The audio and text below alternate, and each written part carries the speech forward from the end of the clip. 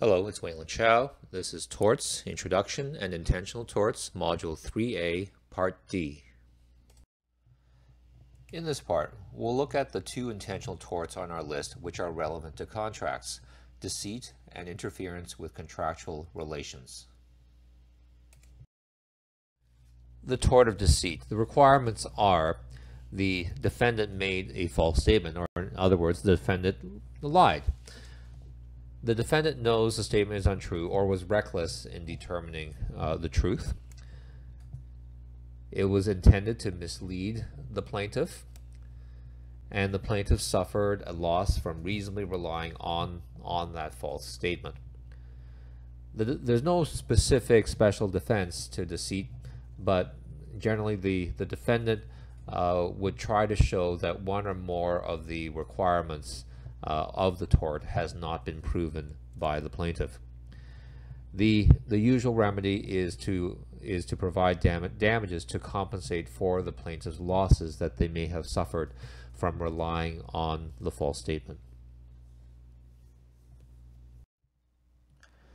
Let's have a look at this case, which is an example of the application of the tort of interference with contractual relations. That tort is also commonly called the tort of inducing breach of contract. This decision of the Ontario Court of Appeal, called Grad and Cogeco Cable, involved a gentleman by the name of Mr. Grad, who was a cable and fiber optic installer. He had worked for Cogeco Cable for quite a while in the Windsor area up until 1999, when he resigned and took employment in the U.S. When he returned to Canada in 2001, he came back to the Windsor area and he accepted a job with a company called Mastech. Mastech was a cable industry contractor, and one of its main clients was Cogeco. When Cogeco found out that Mastech had hired Grad, Cogeco told Mastech that they would not allow Grad to work on any of its projects. Then Mastech told Mr. Grad, we can't have you working on the Cogeco projects. The only option is to get you to work on other projects farther away in London or Kitchener. Mr. Grad, could not, because of his family commitments, could not accept that alternative assignment, and that employment offer was revoked. Then several months later, Mastech hired Mr. Grad again and assigned him again to a project involving Cogeco. And again, Cogeco told Mastech that they wouldn't allow Mr. Grad to work on any of its equipment. And that caused Mastech to terminate Mr. Grad's employment. Because of this situation, Mr. Grad was unable to obtain any employment with any other Windsor cable industry contractor due to all the rumors that swirled arising from this incident with Cogeco.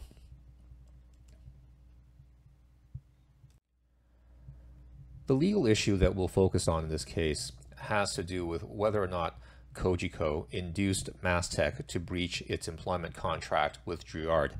In other words, did Cogeco commit the tort of interference with contractual relations? Please note that the court also considered another legal issue, which was whether or not Cogeco committed the tort of unlawful interference with economic relations. We will focus only on the part of the judgment that discusses the tort of inducing breach of contract, also known as interference with contractual relations. The court set out the requirements for the tort of inducing breach of contract, which is also called, again, the tort of interference with contractual relations. So to prove that tort, the court said that 4 elements had to be proven. First, Mr. Grad had a valid and enforceable contract with Mastech. Second, Cogeco was aware of the existence of that contract. Third requirement was Cogeco intended to and did procure the breach of the contract. And lastly, the fourth requirement, as a result of the breach of contract, Mr. Grad suffered damages.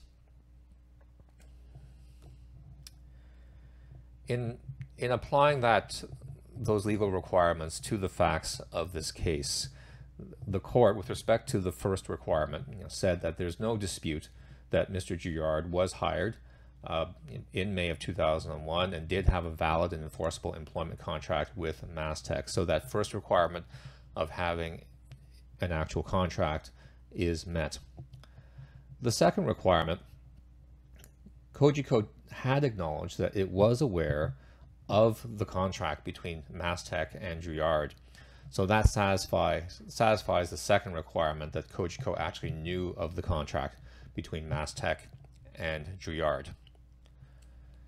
So moving on to the third requirement. The third requirement is that Kojiko must have intended to cause the breach of contract between MassTech and Mr. Girard. In coming to the conclusion that Kojiko did intend to cause the breach of contract, the court looked at the findings, the factual findings from the trial. So there's a whole list of 6 different facts that were found at trial, which the appeal court used to support the conclusion that there was an intention to cause a breach of contract. The last element is that Mr. Girard must have suffered damages arising from the breach of contract, and the court here, the appeal court here, accepted the trial court's conclusion that Mr. Girard did suffer damages. He wasn't able to find a job in his field of expertise in the Windsor area, and he had to accept other lower paying employment. Let's recap the legal requirements for the tort of interference with contractual relations. So the first requirement has to do with knowledge. The defendant had to actually know about the existence of a contract between the plaintiff and a third party. The second requirement has to do with intention. The defendant intended to cause the third party to breach the contract. The third requirement is cause. The defendant actually caused the third party to breach the contract. And the fourth requirement is loss. The plaintiff suffered a loss from the breach of contract. So this tort typically arises when one company is trying to lure away employees or customers of another company. In this part, we'll look at the 2 intentional torts on our list which are relevant to contracts: deceit and interference with contractual relations. The tort of deceit. The requirements are the defendant made a false statement, or in other words, the defendant lied.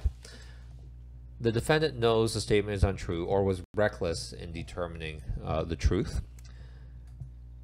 It was intended to mislead the plaintiff, and the plaintiff suffered a loss from reasonably relying on that false statement. There's no specific special defense to deceit, but generally the defendant would try to show that one or more of the requirements of the tort has not been proven by the plaintiff.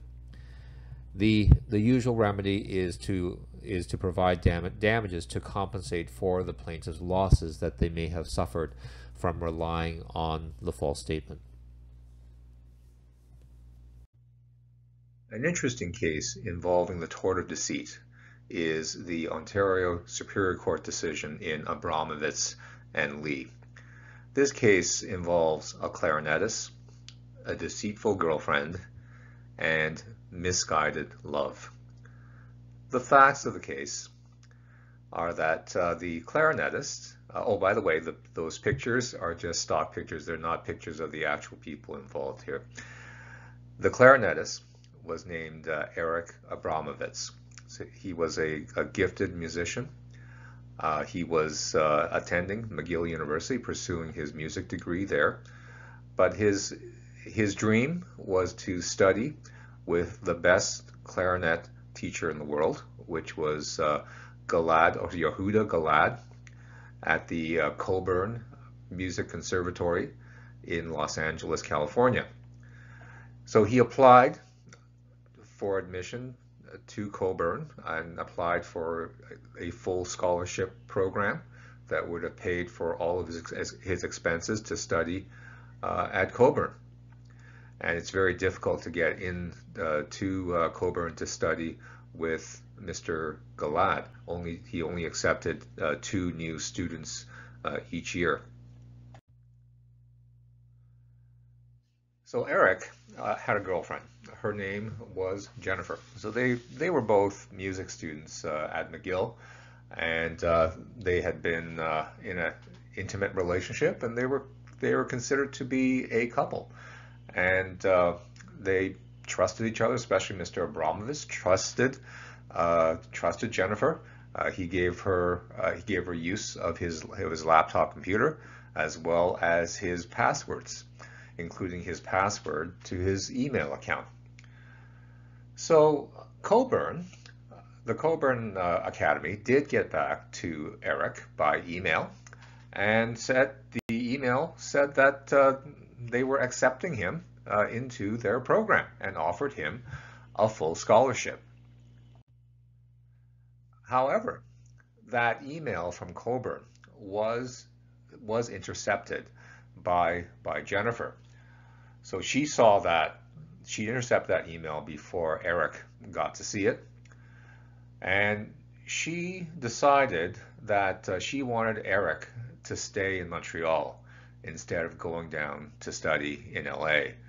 So she responded in Eric's name to that email from Cockburn that offered the spot and the scholarship, and the email declined the offer to Cockburn, and then she deleted that acceptance email so that Eric wouldn't see it.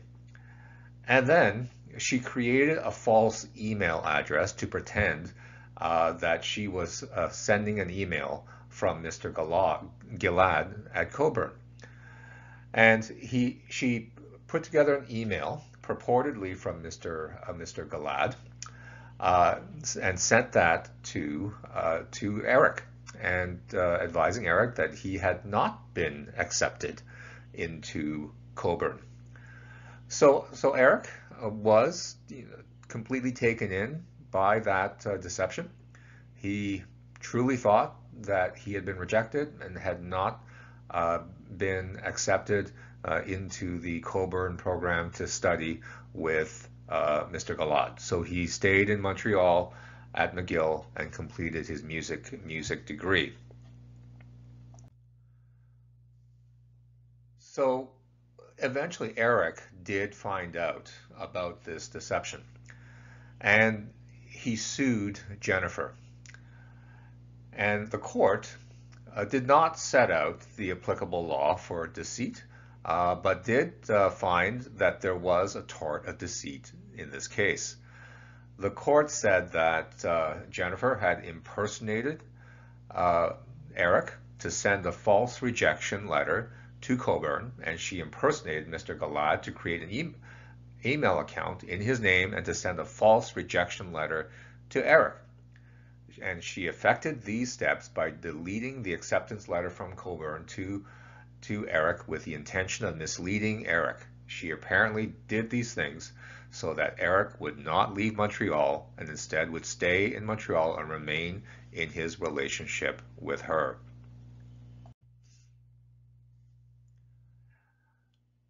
So, since the court found that Jennifer did commit the tort of deceit, the court then had to decide what were the appropriate remedies. The court said that Eric had lost a unique and prestigious educational opportunity, one that would have advanced his career as a professional clarinetist. And the court awarded Eric $300,000 in general damages to compensate for the economic loss that he suffered by not being able to go down to study at Cockburn with Mr. Grad. And they also awarded him punitive and aggravated damages, $25,000 in punitive damages to address the reprehensible betrayal of trust by Jennifer, aptly described by Mr. Grad as an, quote, unthinkable, immoral act, unquote. And the court also awarded the $25,000 in aggravated damages representing the incompensable personal loss suffered by Eric by having a closely held personal dream snatched from him by a person he trusted. Let's have a look at this case, which is an example of the application of the tort of interference with contractual relations. That tort is also commonly called the tort of inducing breach of contract. This decision of the Ontario Court of Appeal, called Jouillard and Cogeco Cable, involved a gentleman by the name of Mr. Jouillard, who was a cable and fiber optic installer. He had worked for Cogeco Cable for quite a while in the Windsor area up until 1999. When he resigned and took employment in the U.S. When he returned to Canada in 2001, he came back to the Windsor area and he accepted a job with a company called Mastech. Mastech was a cable industry contractor, and one of its main clients was Cogeco. When Cogeco found out that Mastech had hired Jouillard, Cogeco told Mastech that they would not allow Jouillard to work on any of its projects. Then Mastech told Mr. Jouillard, we can't have you working on the Cogeco projects. The only option is to get you to work on other projects farther away in London or Kitchener. Mr. Jouillard, could not, because of his family commitments, could not accept that alternative assignment, and that employment offer was revoked. Then several months later, Mastech hired Mr. Jouillard again and assigned him again to a project involving Cogeco. And again, Cogeco told Mastech that they wouldn't allow Mr. Jouillard to work on any of its equipment. And that caused Mastech to terminate Mr. Jouillard's employment. Because of this situation, Mr. Jouillard was unable to obtain any employment with any other Windsor cable industry contractor due to all the rumors that swirled arising from this incident with Cogeco.